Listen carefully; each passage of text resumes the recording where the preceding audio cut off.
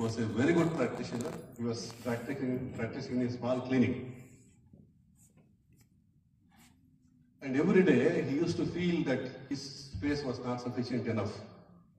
So he wanted to expand his clinic so that he could benefit many more patients. So in the same town, in the outskirts, there was one nursing home, which was about 80 to 100 bedded hospital. It was running in losses. There were lots of problems in that hospital. Every day there used to be galatas. One or other problem used to be there. And the owner was desperately, wanting to sell it, but somehow there were no buyers at all. So this Dr. Sunder came to know that this hospital is for sale.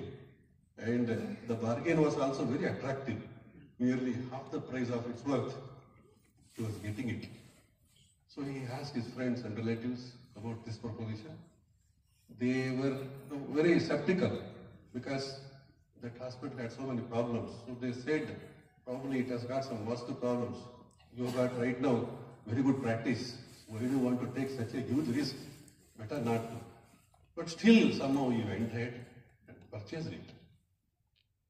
Well, that hospital had everything for a very good hospital. Like a lab, it was there, CT scan was there, even though it was little outskirts. Then, while renovating, he was advised by his friends, relatives, to consult some vastu expert. And of course, though he was not believing all these things in the past, now that the special occasion has come, so he went to one vastu expert very far off from that area, maybe about 150 kilometers. So he went there, he consulted a vastu pandit, he asked him to accompany him. So he brought him in his own car and he started driving. Along the way, the Panditji observed him that he was driving all along slowly. And whichever vehicles which were running behind him, whenever they horned, he was giving way to all the vehicles. Then the Panditji felt surprised. Then he asked, Dr. Saab, why you are giving way to all the vehicles? Why you are not going fast? Then he told, maybe they have got very urgent work, that's why they are horning. And moreover, we do not have any urgent work.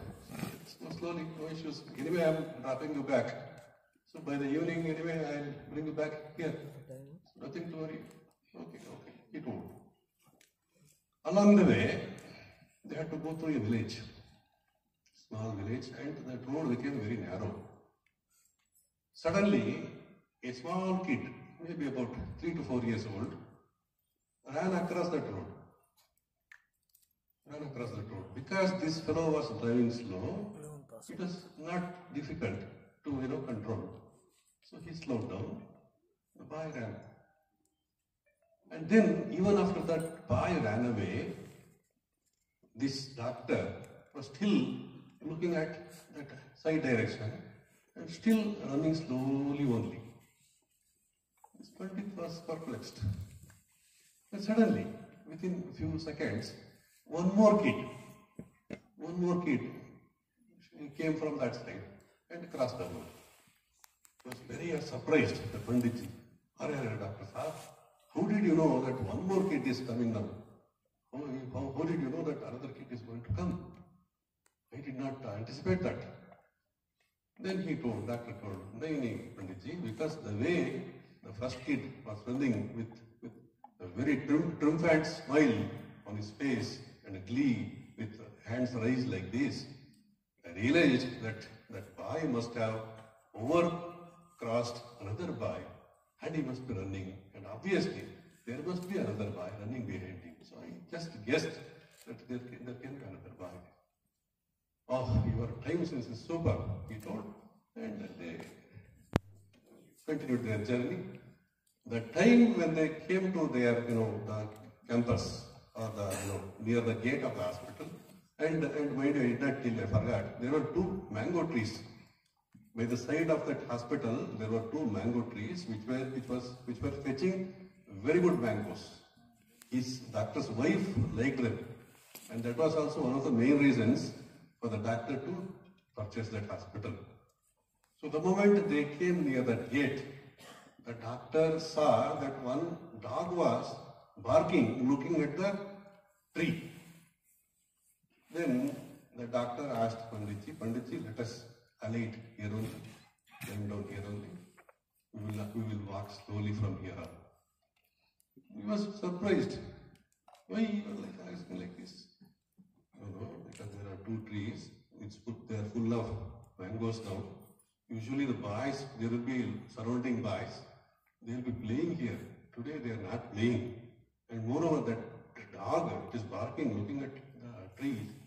I am sure those boys will be on the roof, treetop, probably plucking the mangoes. If we go suddenly and park our vehicle by the side, they will be, very much tensed. They may climb down very fast, or they may even fall. So let us give them a chance. Then, surprisingly, as the doctor expected, 3-4 boys came down and they ran away within no time. Then the Panditji, who was almost near to the building, said, "No, boss, I will not tell Vastu to you."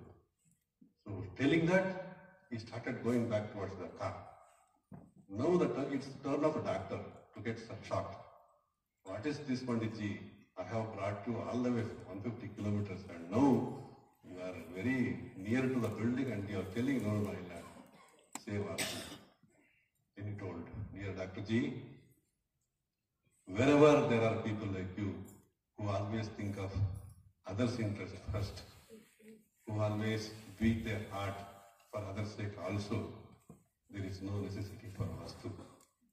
So I don't need to tell you anything. Wherever you practice, you will click. You don't need any practice." Saying that, he went off. So friends, what I tell you through this incident is that the Vastu or the luck does not depend on the tiles or bricks. It all depends on our helping attitude, selfless attitude, and how we feel, what we do for our patients, for our colleagues, for others. So have a ಅನುಭವಗಳನ್ನು ಹೇಳಿ ತಮ್ಮ ವೈದ್ಯಕೀಯ ಜೀವನವು ಇದೇ ರೀತಿ success ಅನ್ನು ಕಾಣಲಿ ಅಂತ ಪ್ರೇರೇಪಣೆಯನ್ನು ನೀಡಿದ ನಮ್ಮ ಸಂಸ್ಥೆಯ ನೆಚ್ಚಿನ ನಿರ್ದೇಶಕರು ಹಾಗೂ ಡೀನ್ ರವರಾದ ಡಾಕ್ಟರ್ BC ರವಿಕುಮಾರ್ ಅವರಿಗೆ ನಿಮ್ಮೆಲ್ಲರ ಪರವಾಗಿ ಹೃತ್ಪೂರ್ವಕವಾದ ವಂದನೆಗಳನ್ನು, ಸಂಸ್ಥೆಯ ಪ್ರಾಂಶುಪಾಲರಾದ ಡಾಕ್ಟರ್ KR ನಾಗೇಶ್ ಅವರಿಗೆ ನಿಮ್ಮೆಲ್ಲರ ಪರವಾಗಿ ಹೃತ್ಪೂರ್ವಕವಾದ ವಂದನೆಗಳನ್ನು ಸಲ್ಲಿಸುತ್ತೇನೆ. ಟೀಚಿಂಗ್ಸ್ ಹಾಸ್ಪಿಟಲ್ ಬಗೆಗಿನ ಮಾಹಿತಿಯನ್ನು ನೀಡಿದ ನಮ್ಮ ಸಂಸ್ಥೆಯ ವೈದ್ಯಕೀಯ ಅಧೀಕ್ಷಕರಾದ ಡಾಕ್ಟರ್ ಕೃಷ್ಣಮೂರ್ತಿ BR ಅವರಿಗೆ ನಿಮ್ಮೆಲ್ಲರ ಪರವಾಗಿ ಹೃತ್ಪೂರ್ವಕವಾದ ವಂದನೆ. ಹೊಸ ವಿಡಿಯೋಗಳಿಗಾಗಿ ಸಬ್ಸ್ಕ್ರೈಬ್ ಮಾಡಿ ಮತ್ತು ಬೆಲ್ ಬಟನ್ ಮೇಲೆ ಕ್ಲಿಕ್ ಮಾಡಿ.